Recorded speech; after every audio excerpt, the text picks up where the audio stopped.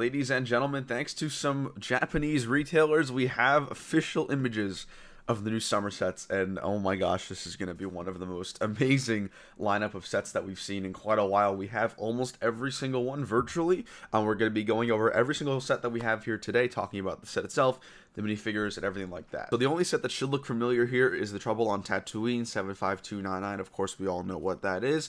Let's start off with the Mandalorian Imperial Troop Transport. This is set number 75311. Comes with 3 minifigures, 2 of which are going to be regular Stormtroopers. One is going to be the brand new yellow Stormtrooper print, and then we're also going to be getting our very first Grief Karga minifigure, which looks pretty interesting. I really don't have anything against that per se. Now, prices are still a little bit up in the air. Of course, there are rumored prices that we've been hearing about for the past couple of months. However, I'm not going to really report any price until I 100% know it for a fact. But that set looks pretty cool. I think the transport itself looks pretty great. Especially, I'm excited for the yellow Stormtrooper. However, I'm not a fan of the Stormtrooper design at all, if I'm being honest. So it's probably going to be a pass for me on day one. The next set is actually the most surprising one for me. The Slave 1 actually looks very, very good. This was a rumored price of about $50 or $60. It's set number 75312. It comes with Boba Fett and Din Djarin. Now, this is very different from what people were sort of thinking about, because there were a lot of speculation about whether maybe Han Solo would be included, but it's very clear this is going to be a Mandalorian TV show style of Slave 1. So, of course, the Boba Fett is brand new. He is in his older, more rugged armor that we saw from the show, which I cannot be more excited about. Overall, Slave 1 actually really impresses me, and I think this is probably going to be a day one pickup for me as well. And the last ship on this front page right here is going to be the Moff Gideon's Cruiser, or otherwise known as the Arquintons, I believe it's called. Set number 75315 comes with a lot of minifigures. You have the Child, you have Din Djarin, or the Mandalorian. We get Cara Dune. Cara Dune is not canceled, contrary to popular speculation. We get a brand new Fennec minifigure, a brand new Moff Gideon figure, who does not come with an actual Darksaber. It's just going to be a lightsaber with a black blade, which is kind of disappointing.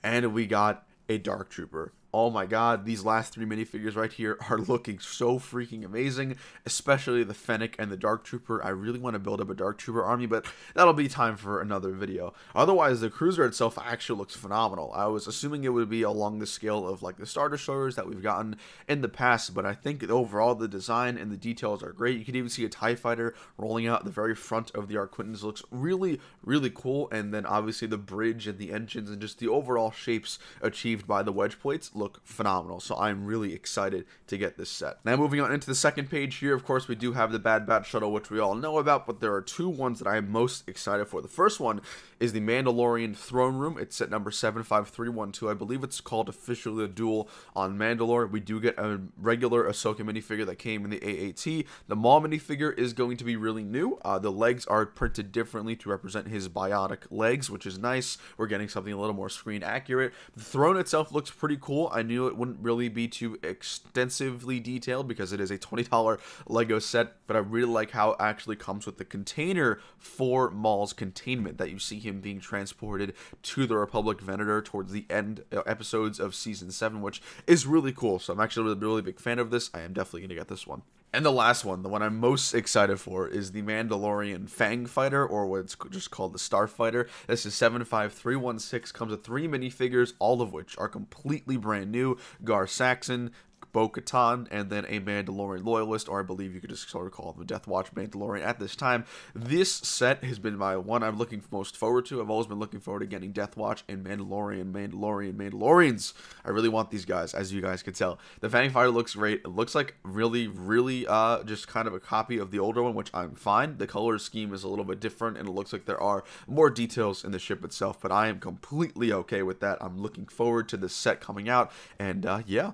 So that's pretty much all the exciting Star Wars summer sets that got sort of revealed by this Japanese retailer. I hope you guys enjoyed today's video. Obviously, once we get some more HD images, we'll be rolling out some more videos in depth for you guys to take a look at. Let me know down below what you guys think is the best one so far. I think I'm most looking forward to the Mandalorian Starfighter, although I gotta say that Moff Gideon's Cruiser is looking fine.